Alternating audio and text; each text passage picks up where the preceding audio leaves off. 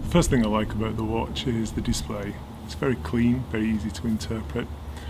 What's nice about it is that because Oris have actually designed the movement within the watch themselves, they've not been constricted in terms of the layout of the dial. And so you've got this lovely date aperture at 9 o'clock. It doesn't say much, but when you have most displays at 3 and 4:30, it just provides a little welcome deviation from the mainstream, and it works. The small seconds display is positioned slightly off centre between 7 and 8 o'clock. Very clean, very legible, and it has this nice snelled detail just running around its periphery. Adjacent to the crown we have a power reserve indicator, and what I particularly like about this one is that the power reserve is 10 days, which is remarkable.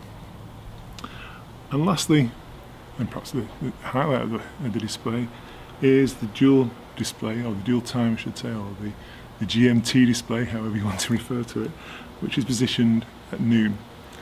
And so we can actually display 2 times simultaneously. And just to help, we also have a day-night indication, so there's no risk of potentially phoning home at an inopportune moment.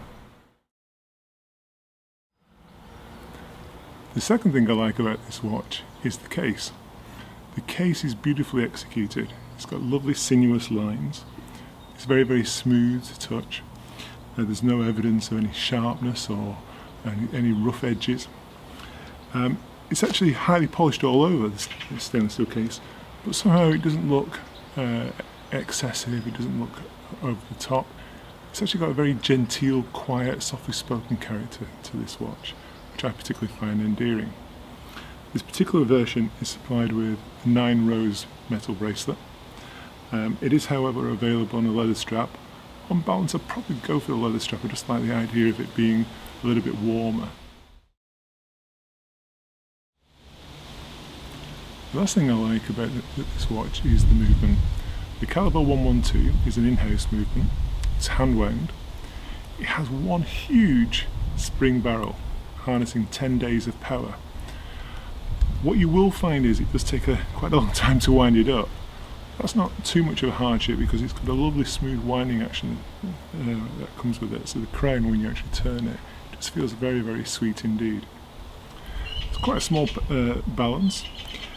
What Oris have done is, on the finishing of this watch, they've almost set aside some of the traditional finishes that we're quite accustomed to seeing, like Cote de Genève motif on bridge work, and they've actually gone for this very, very nice, understated, brushed finish. What you'll also see is that there's very, very minimal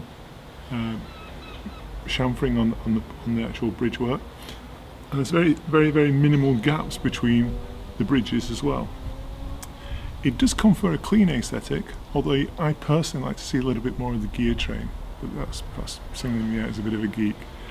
But what I find very, very impressive about this is the specification, the quality, the execution of this watch being so good indeed for what is a comparatively modest sum of £4,200. Yes, £4,200 is a lot of money, but for this quality of watch, it actually represents excellent value for money.